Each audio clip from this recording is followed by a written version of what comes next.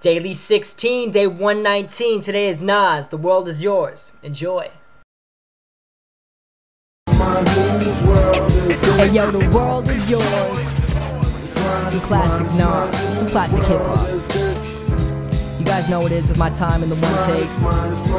Let's get this done.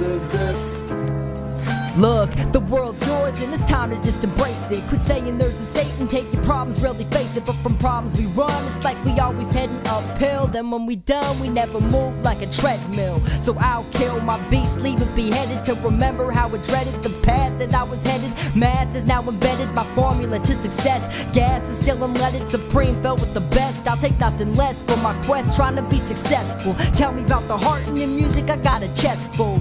Lately I've been letting people really bother me. I know they're really probably opinion picking quality, but I just want for all of me and all of you to love my music. Was aware this would happen, but never really knew it.